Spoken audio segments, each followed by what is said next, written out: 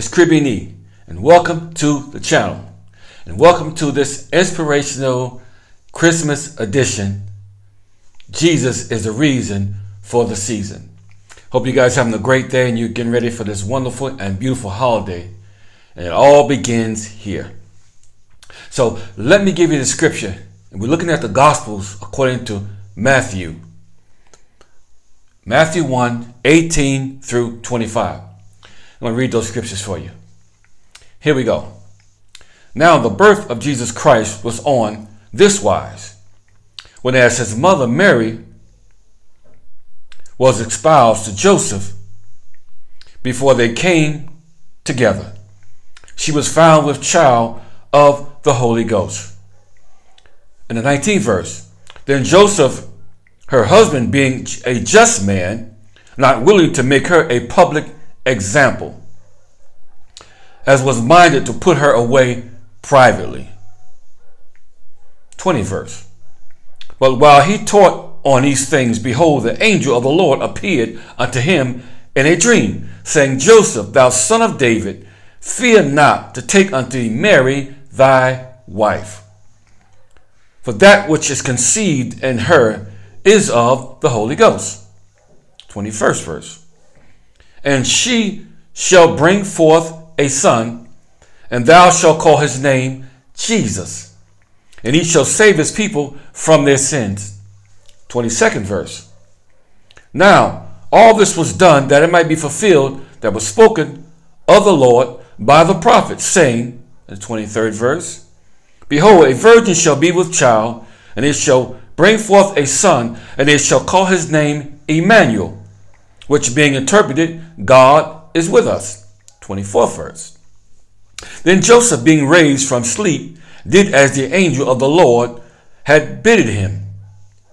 He took his wife, in 25th verse, which is the last verse of this passage that I'm reading for you today, my beloved, and knew her not till she had brought forth her firstborn son, and called his name Jesus.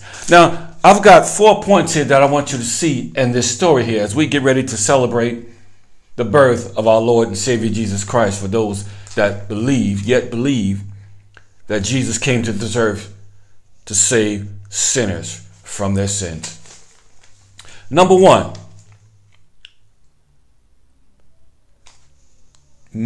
Mary was never touched by a man. That's a miracle. When a woman can have a child, because test tubes can make a baby. But she was conceived by the Holy Spirit, which is something greater. It's something that you and I, for the most part, don't hear about. So it was a miracle all within itself. Point two, God had to give Joseph a dream about Mary being with child, which is confirmation. Because now God's got to confirm this thing, because he didn't want Joseph acting out of character. Point three, fear was canceled from Joseph, because he began to get fearful, because he don't know, things get fishy when your girl shows up pregnant and you know it wasn't you. Point four, Joseph followed the instructions of his dream. And that is a blessing, to follow the instructions when given the instructions, because for the most part, we live in a whole world that we get the instructions, but we don't follow the instructions. Because this was a very, very important piece to this whole story. And this story here about the birth of Christ and even the conception of Jesus, it deals with also the wise men, and I believe today even wise men still seek him. They still follow him. They still worship him. The shepherds, we see the nativity scenes all over the place. It's just a beautiful thing, understanding that Christ came to give his life and gave his precious son for you and I. And I trust that you all will just have a wonderful Christmas. It's not about a Christmas tree. It's not about getting in debt and buying all these toys, but it's about the birth of Christ. Because without Christ, for the most part, there can be no Christmas.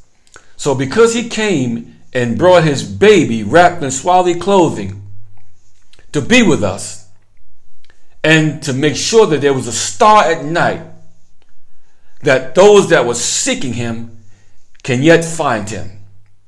And right now, in the day that we're living in, Christ is still that star. You just got to look up and see him and know that your redemption draweth nigh. So I'd like to say Merry Christmas and a Happy New Year to all of my subscribers far and wide, and then for the most part for everybody that's in the world. Merry Christmas, and I wish you a blessed and prosperous New Year. Let us pray. Father, we thank you for this time of the year. People are decorating their homes, putting up the Christmas tree, buying gifts and presents. But give us not to get caught up in the hustle and bustle, being in debt, doing this and doing that. But give us to see the Christ, the babies wrapped in swaddling clothing that came to give his life for mankind. We thank you, Lord, for sending your precious gift. Give us to understand this, and give us to rejoice in this holiday and be excited about what you have done for mankind. In Jesus' name, amen. All right, my brothers and sisters, share this video. Enjoy your holidays. Enjoy Christ, because without him, there would be no Christmas. So, in the meantime, between the time, always remember that life is to be enjoyed. Hit that subscription, notification, thumbs up, and we'll see you on the next video.